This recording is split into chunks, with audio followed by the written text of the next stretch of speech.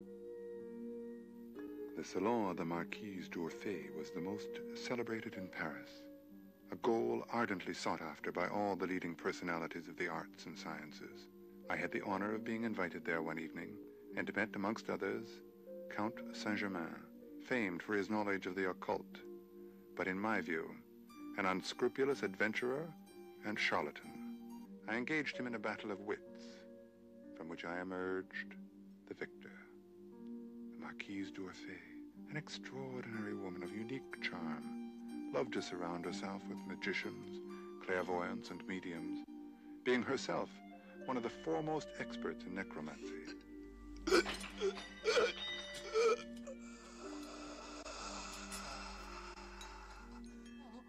I am in a communion with the Queen of Sheba. She wishes to speak to us. Oh, how splendid. How sweet to come back amongst us, don't you think? What is the water which does not gush from the rocks, which does not fall from the sky, which does not spout from the earth? Answer, a horse's sweat. The riddles of Solomon. That is his answer to the Queen. We have received your message. Thank you, Father.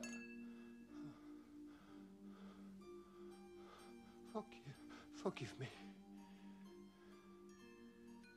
If you truly believe in these extraterrestrial encounters, why do you not penetrate directly into the Queen of Sheba's soul?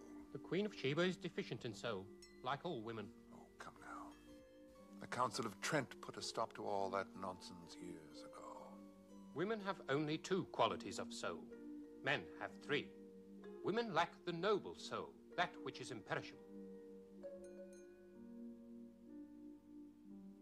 For a beautiful woman, even one soul is more than sufficient, provided that it blends with a man's in perfect harmony with the blending of their bodies.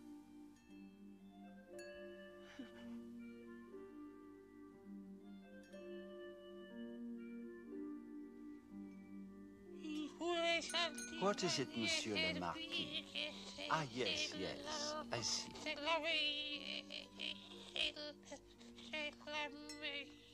He says we should hear his granddaughter's opinion. Edwige is a very erudite theologian. What were you studying this morning, my child? I was reading Saint Augustine, whom I found quite absurd. I was able to refute him in a few sentences. And which of his doctrines did you refute, mademoiselle? His theory about our Lord's mother. Saint Augustine maintains that the Virgin Mary conceived Jesus through her ears. And you don't believe him? Certainly not, for 3 good reasons. First, because God, not being of material substance, has no need of an orifice through which to enter or withdraw from a human being. Second, because the eardrums have no physiological connection with the womb. Third, because if Mary had indeed conceived through her ears, she would also have had to have given birth through her ears. And if this were the case, excuse me, if this were the case, the Catholics would be right, wouldn't they, in claiming that she was a virgin before conception?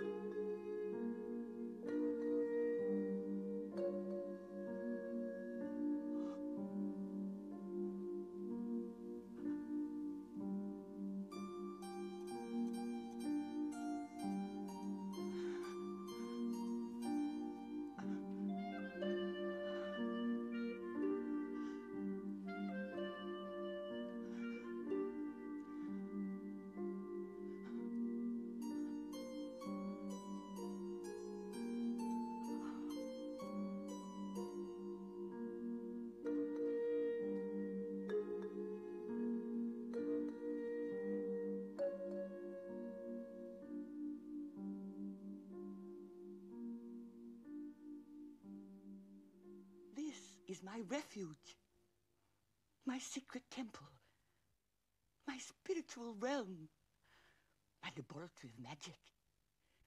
Everything you see around you dates back to antiquity and arrived here mysteriously. Oh, you recognize him?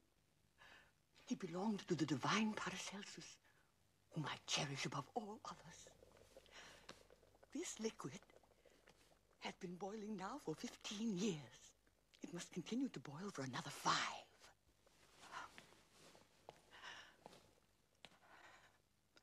Now tell me the truth.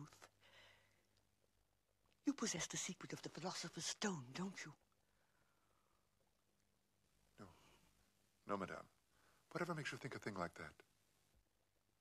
Oh, my dear boy. You can confide in me. I know that you have the famous stone and the ability to communicate with the spirits of the 4 elements. Why, you could overthrow the kingdom of France any time you wanted. No, I could never do that. I love France. You must not overestimate me, dear lady. Giacomo, I implore you, help me to implement the great work. The great work? What do you mean by that? Come now, you know exactly what I mean. Tell me.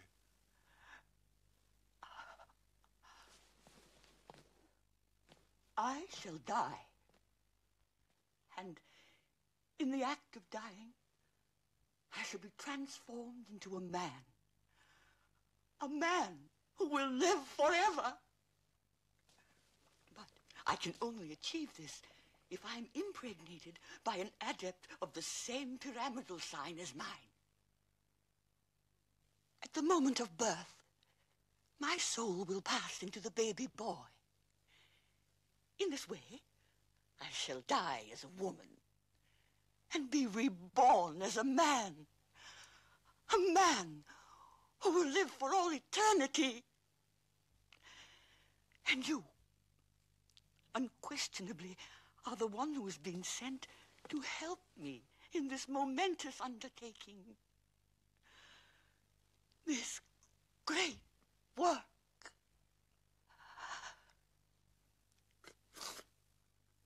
My dear young friend, why are you crying? It's nothing. It's nothing. Show me the rest of your treasures. Please, madame. Why,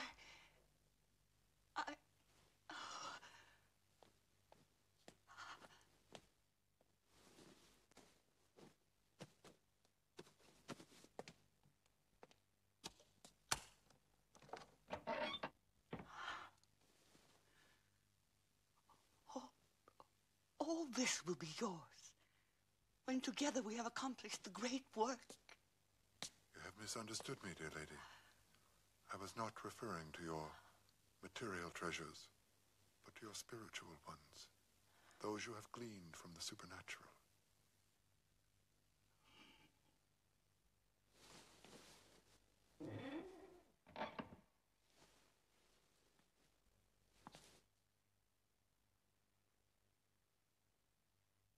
My beloved boy, the divine Anael has already shown me your likeness in a dream, and I knew then